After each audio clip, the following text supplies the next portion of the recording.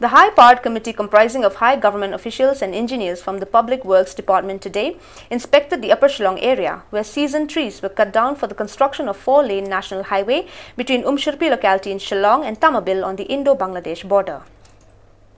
The purpose of the inspection was to have the latest information relating to felling of trees. Speaking to the media, one of the members of HPC said the latest information in this connection will be presented before the High Court of Meghalaya when case is up for hearing on the day after tomorrow.